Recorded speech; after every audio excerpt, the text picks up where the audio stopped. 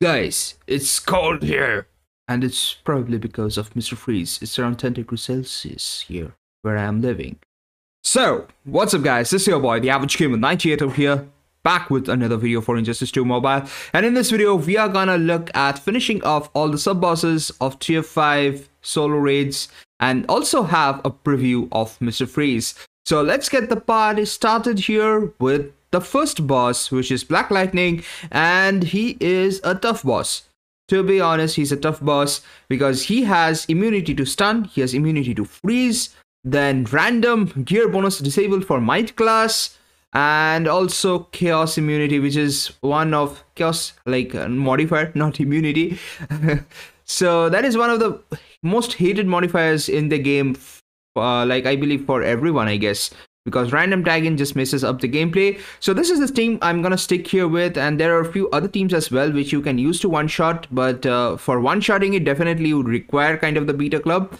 So here I am using Raven as well as Brainiac. So Brainiac with a Sword of Sin to drain power, and Beta Club on Raven to do the damage, and Dr. Fate to reduce the power cost. I'm trying to get Dr. Fate killed, but I would get lucky in the pip, guys. I would get definitely quite a bit of luck in the pip. So not much damage from Black Lightning. It's gonna improve with the heroic tires, and I'm tagged in with Raven first time, and first SP1 to stack up the lethals here. He's just going away, he's not coming close as well. It's weird. I kind of hate Black Lightning's AI. Raven tags in. It's a pretty good tag, I would say. Not an unlucky tag, and I'm able to do a combo interruption after 2 hits, which I rarely, can do. But okay, 2 stacks of darkness, 1 stack of lethal, 2 stacks of lethal. So that's pretty okay. And I'm trying to get Dr. Fate killed, and he's not doing damage. It's weird. He's running away, standing there. The AI is pretty annoying, guys, to be fair. So another SP1 from Brainiac. Now we are up to 4 stacks of lethal, but darkness has gone. Raven tags in. So I would say till now we're getting pretty lucky tag ins there.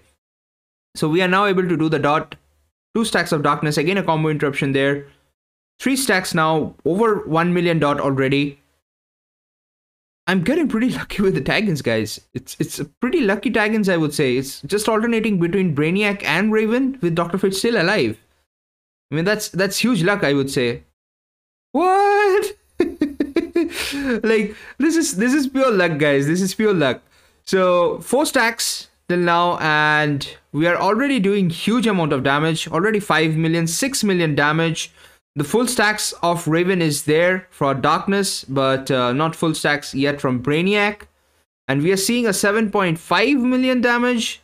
So basically this phase is literally like phase 2 of League raids, but with crits being available. So that makes things a lot easier in a way, but it's still a difficult boss. So what are the other alternate teams that can be used to finish off boss Black Lightning? So I have one of my subscriber, Mr. James. He used a different team. He used, Raven again. Raven is kind of compulsory here with Batman Ninja Catwoman with the beta club, and Batman Ninja Robin as a support. And that's an excellent team as well because, every lethal attack hit landed is gonna, increase the lethal damage for Batman Ninja Catwoman because of Batman Ninja Robin's passive, and Raven kind of grants you total attack boost with the darkness. So that's another interesting team. King of Atlantis Aquaman might work as well because one random gear is kind of disabled. So King of Atlantis Aquaman with Raven and Dr. Fate is gonna work as well, I believe, and it should be still the go-to team if you do not have the other teams as strong. So with that being said, let's move on to the next one. We have boss Captain Cold. Pretty easy boss, I would say. Has increased fast attack chance and critical attack chance. Let's look at the modifier again. Has lethal attack chance and negates damage from special 1. So keep in mind, it negates the damage. That means it's going to register as 1. The damage is going to register as 1, but the special is not disabled, so you can still use the special ability 1, which means Brainiac SP1 to boost the legendary teammates is applicable here, as well as Raven's SP1 is applicable, and basically all SP1s are applicable if they are granting any bonuses. So let's look at the battle here. It can be stunned, so you can use Heartbreaker Harley Quinn as well. Like that's a standard pip. So I just wanted to, use something different. So I initially thought of using Heartbreaker Harley Quinn, but at the end of the day, this is the team I used. I used Entangling Poison Ivy with the Dark Metal Cards artifact, and this has around 4k attack with 420% critical attack damage. That's how my Entangling Poison Ivy is built. I have Last Love the Joker here as well in the team with the Batarangs, just in case if it's required. I didn't think it would be required, and it was kind of true as well. And Raven is equipped with a Sword of Sin to drain power.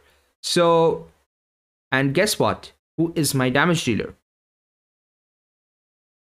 My damage dealer is Entangling Poison Ivy. So here is off to the battle. We are off to the battle here, and an SP1 from Raven, and he starts blocking out of the blues. I mean, it's ridiculous at sometimes, guys, how ridiculous this is. And he jumps. I don't know. They have introduced this to, combat the advanced tag in. The advanced tag in is kind of figured out by us people, right? It's figured out by QRMN first, as far as I recall. And it's something that the people are figuring out to do more damage. And what they do, they try to, counter it using this jump. You see, I was not trying to do an advanced tag in, but Captain Cold is just jumping like that. Whew, that's bad. Anyways, 5 stacks, and now we are able to do an advanced tag in that didn't fail there. So we are getting over 1 million damage with a basic hits, around 2 million damage as well with the Dark Metal cards kind of equipped.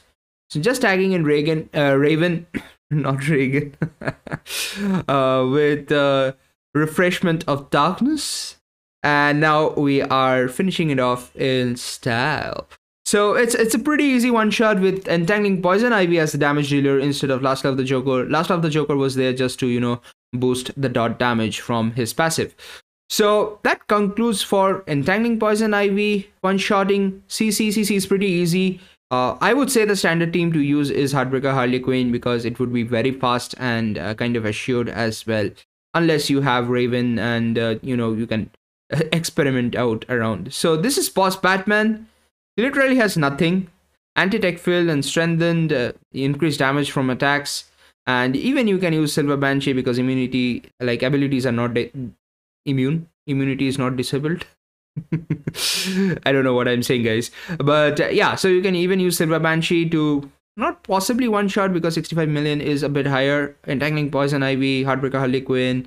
Those are better teams here as well. So I'm going to use a different team. I'm going to use Brainiac with Martian Manhunter as the damage dealer, just for fun here, just for fun. Like my Martian Manhunter is pretty weak, like you can see here. I'm gonna equip it with the Beta Club just for, I'll say just for video purposes. Any legendary can one-shot it, to be honest, with the Beta Club once you have Raven and Brainiac. And you can see only 3.3 attack, 3.3k attack, 3.4k attack, but that's okay. So it's a pretty easy pip. I'll just jump into the pip here. So here I am with Raven. It's not going to take a lot of time at all. Doing a combo here and tagging in Brainiac, doing an SP1 just to power drain. Oh no, I didn't equip power drain here. I equipped power drain on Raven. I forgot that. So here I am able to do an SP2 and there's a burn and there's the power drain. And stacking up the lethal here from Brainiac. Again tagging in Raven. And I don't know why that happened. There is lag always, guys. There is always lag. 2 stacks of darkness right now. And another lethal attack damage stack. 3 stacks of lethal, 2 stacks of darkness. It's the usual setup, guys. It's the usual setup. It's just building up to do some decent amount of damage. Now we have 4 stacks of lethal. Tagging in Raven. I'm gonna try to get in the 4th stack of darkness. Here is the 4th stack of darkness. And tagging in Martian Manhunter in the middle only. I don't want to prolong the battle because it's gonna be pretty easy damage at the end of the day. You don't need to max out, the stacks of Brainiac because the beta is gonna wreak havoc here. So you can see already 2-point-some million damage. I tried to do a jump, it blocked it. I don't know. That's how it is. It's kind of weird, but that's how it is. I mean, the gameplay is not that great to be fair. I mean, I wasn't even concentrating here at all because it's an easy one shot at the end of the day unless you get unusual gameplay, which fortunately I didn't get. which fortunately I didn't get. And here we are, almost finishing it off, and 2.8 million dot flew off there, and Martian Manhunter sits for the meditation. Alright guys, so we are on to the final boss, and that's gonna be the next pip. Let's look at Mr. Freeze, let's look at the modifiers. Boss Mr. Freeze has lethal attack chances increased and is immune to stun and freeze. Okay. His attacks also can be disabled. Silver Banshee, rest in peace. The boss has defensive measures in place to prevent himself from taking an excessive amount of damage from any single attack. So it's 280 million health. That means 3% of 280 million, which will be 8.4 million, is the maximum amount of damage that you can do with one hit. And also the boss Mr. Freeze periodically uses Freezing Bombard with Ice Shards, Ice Fall. Make sure that you have enough heroes with burn abilities on your team.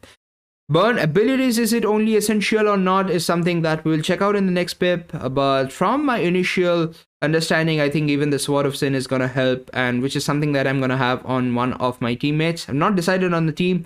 King of Atlantis Aquaman team could be used possibly, I guess. Brainiac Raven could be used possibly, as I guess as well.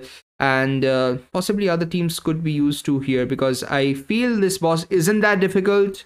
It seems to be easy if you have the beta club, but if you don't have it, I think KOM should be the way to go with a decent amount of damage. You cannot, stun this boss, so Heartbreaker Harley Quinn is literally rest in peace.